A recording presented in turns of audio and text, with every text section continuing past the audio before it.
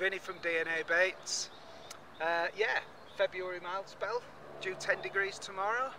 So loaded the van, I've come down to Fenland Fisheries and I'm on Vermeulen Lake. I don't know a lot about it, I've never been here before. I've had a good walk around, not seen a lot. The only fish I've seen, this is the main body of water to my right hand side, and then it goes down a little spit down the back there, and in that far corner there's some overhanging trees and some snags. I've seen a group of fish in there, so I think the best thing to do is I'm going to move all my gear around to the back of the lake. We're fishing peg 7 and I can get my rods across to them snags, and yeah, we'll see what happens.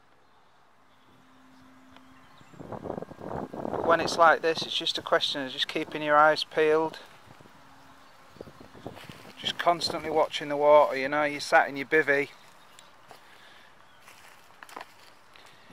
you're not going to see nothing. That's my mess of a swim for the time being. But little day ticket lakes like this, fish get so much pressure. Yeah, there's a bit of a breeze coming up, so I like to just keep busy, you know. Little spots like this, you see, just under there, you get your Polaroids on, just watch it. Sometimes you just might see something. These are the type of areas that the fish kind of getting in these lakes, you know.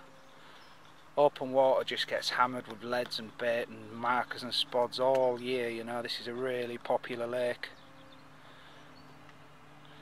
so it's just a question of finding them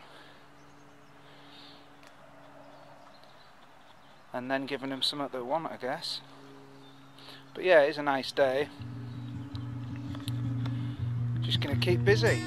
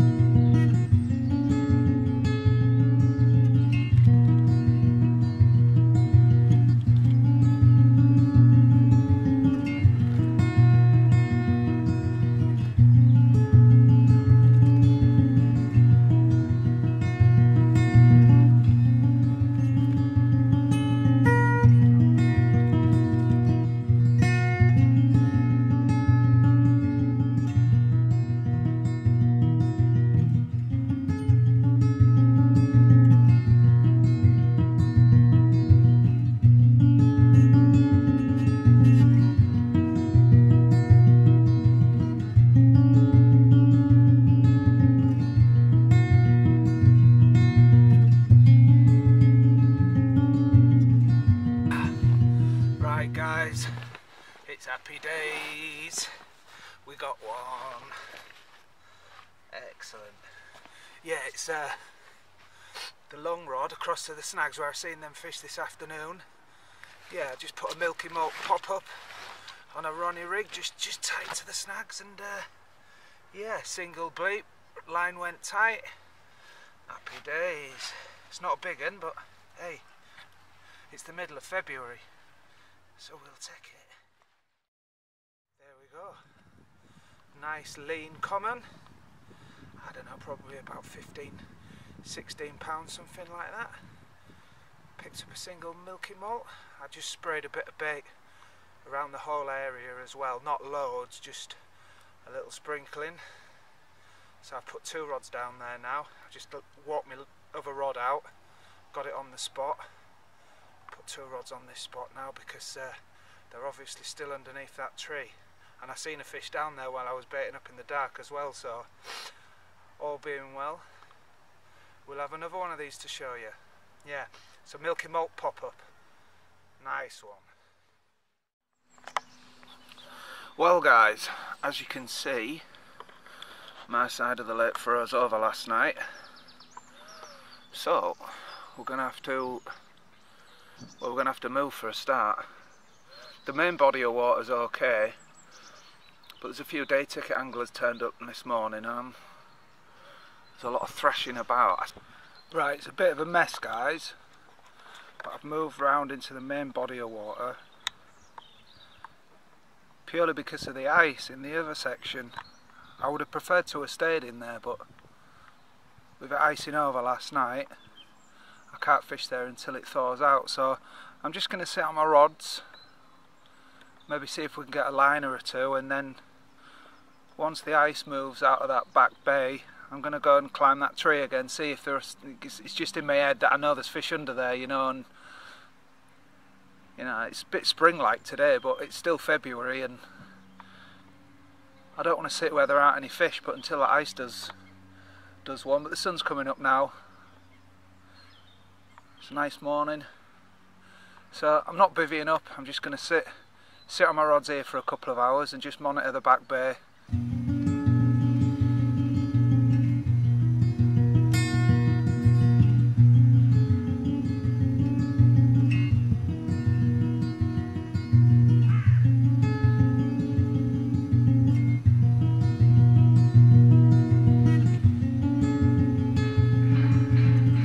The best thing about steaming hooklinks is that you get a cup of coffee out of it.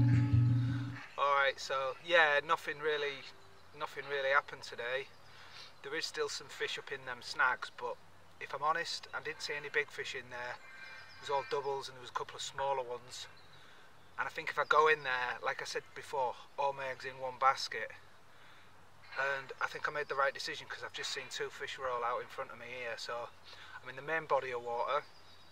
I've seen one fish literally over my left hand rod, and that rod's linered, and then I've seen another fish maybe about 60 yards, so a little bit further out than I'm fishing. But it's been warm today, it's been 10 degrees today, and even though I've only been here like what 24 hours, I can tell the difference. That's the first bit of activity I've seen. There's, you know, odd bubbles, bits of fizzing, just a little bit more activity. So, and liners as well, which is always a positive thing. So okay, I tied a couple of fresh rigs up for the night. Just a little curve hook with a bit of shrink tube on, all steamed nice and flat. So what I'm going to use is, that's a 12mm milky malt pop-up, and I'm just going to tip it with some maggots. This is kind of like my standard winter rig, which I've been using this for years really, to be fair, whether I use fake corn or a little pop-up or whatever I choose to use. So yeah, just thread some maggots onto a bit of it's just £10 zig line is that, and your maggots then become your hair stop. So yeah, just going to tie them on. And the good thing about this is, although they're not very lively, these maggots, to be honest, sometimes when you're fishing maggots, and if they're really lively when you thread them on, they can catch the hook tip or the point, and obviously that renders your rig pretty much useless. So if you put a bait of some structure on before you thread your maggots on, we've got a little bit of buoyancy there, we've got the attraction of the bait itself, and if they're picking the maggots out the bag, which is what I find they do in the winter anyway, if you put a mix out, generally it's the maggots that they're sifting through for, you've got a bit best of both worlds on the hook. So there you go. That's my winter rig, and I've been using that for years and it's never let me down. So right, I'm almost ready. Okay, so I'm just going to finish this rig off. I'm just going to show you what I do. So a little piece of rig foam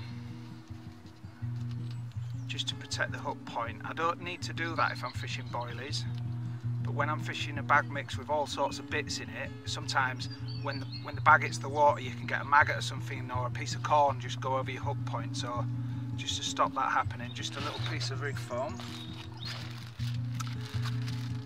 and we're going to knock a bag together. So I've got a mixture in here. I've got all sorts of stuff going on here. We've got maggots, a little bit of corn, we've got S7 pellet, S7 stick mix, and some crushed up S7 boilies. Okay, so what I do is, round about half a bag. Okay, and then I use some of our beta stim liquid. Because I've got like crumb and pellet and all sorts in there, usually I'll do these like a couple of hours before I cast them out, and then the liquid has a chance to soak in, but I've got about half an hour before I'm going to do the rods. So yeah, beta stim liquid in there, just give it a good squash around. stick the bag across, and I've always attached PVA bags like this. I've never changed. Everybody, like people are using mesh now and all sorts, but I've never changed from doing this. I've been doing it for years. So all I do is put the hook link over the bag, and it's just like making a rollie. Not that I've done one of them for a while. Just roll it over the hook link, lick and stick. There's no knots. It's quick. It's not the neatest, but we're only fishing 30 yards. Obviously if I was fishing big distances and I wanted to use bags, I'd do it slightly different to this, but for short range work, that's how I do it. So there's no way that any of the maggots in there can slide as it hits the water and hit the hook point, and it's impossible for that to tangle because the weight of the bag always takes it over. So there we go.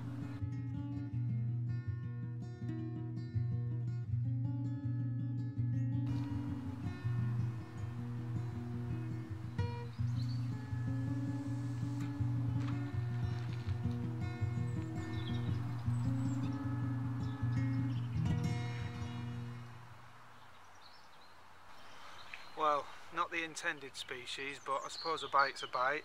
It is February, and I do like a tench or two, so, but no, not what we was wanting. When the alarm went, I thought it was like, hey, up, maybe, and then as soon as I hit it, obviously it weren't to be. But we're still having a go.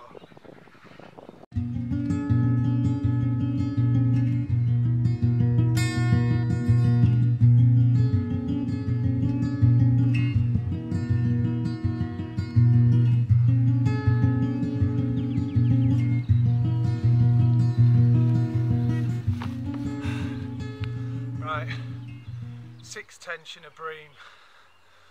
Not a great night. I'm freezing. Must be still -2 now. It's about 8 o'clock. I am blanked. I've had a carp, but I think I'm going to give in. It's bath time. Right, that's me done. It's nice to get back in the warm. McDonald's A1 home. Well, disappointed really.